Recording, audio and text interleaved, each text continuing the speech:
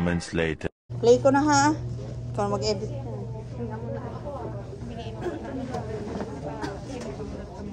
Ay, ganyan yan.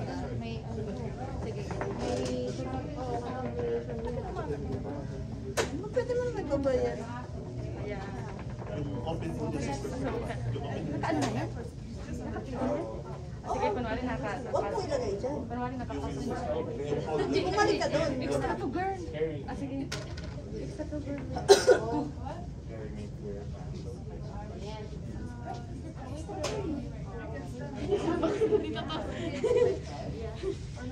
Tapos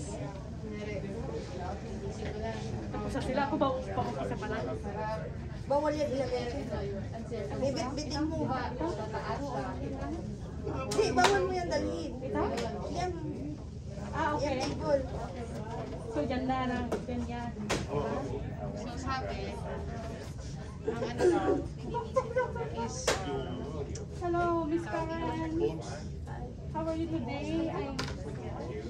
yung ano muna, Bawal ilagay. Ay, nga pala doon.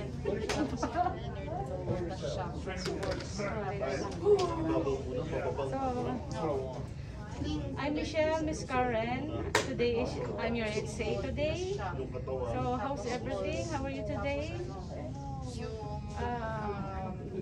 Do you aware where are you now? Do you know where are you now? kung may hindi siya circumcised, Okay, that's good.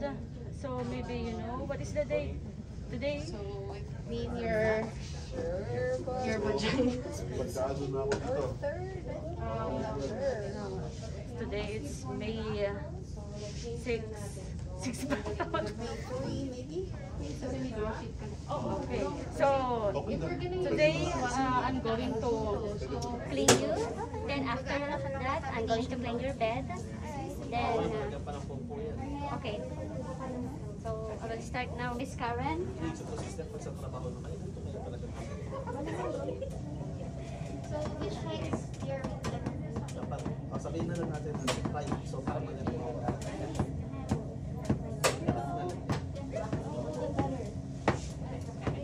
so ito yung taas mo.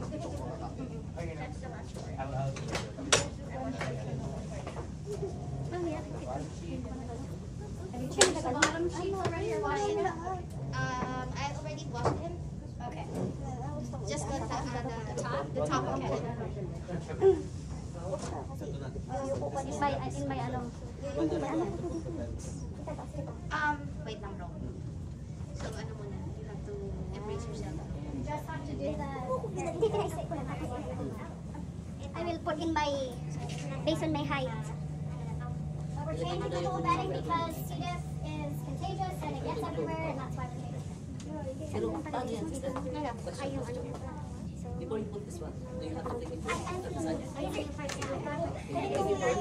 Well, once I you can put this one down.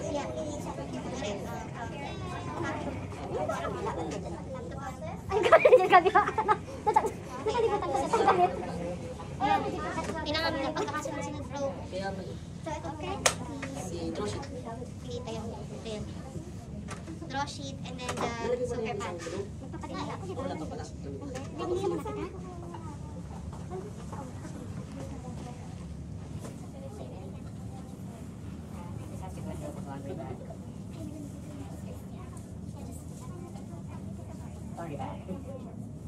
Okay, the moment na you put me on the side, you start giving up my bamba. And then you can put all this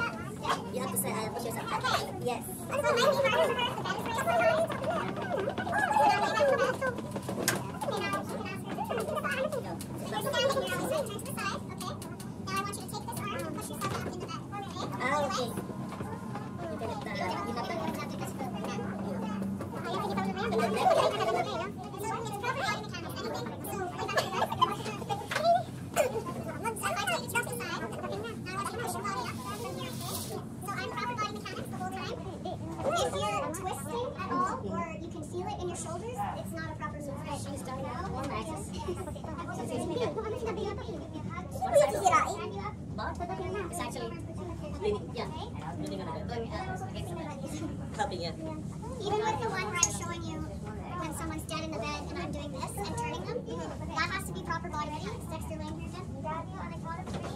So when I'm doing this to Dexter, my hand's underneath the nape of his neck. I'm grabbing here. My knees are bent, and I'm still staying in the same proper body mechanics.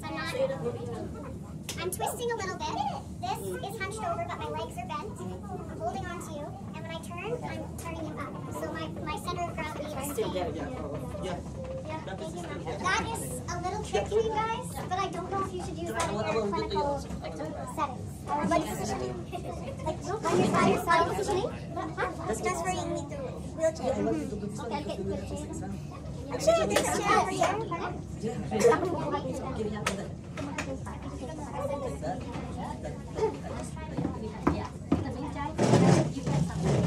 So, yung ano sabi niya kanina, yung paralyzed yung if you're huwag ka nang mag-ano basta marunong ka lang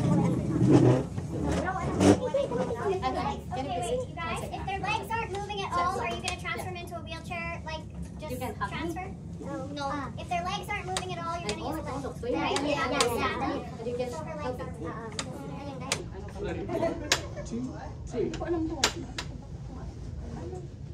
Then we have to hold it to reverse the chair. Michelle, ano yung ito, oo. Iba pa nga kita pa. Kaya pa. We will not let the lie. I-familiarize mo. Ito, baba.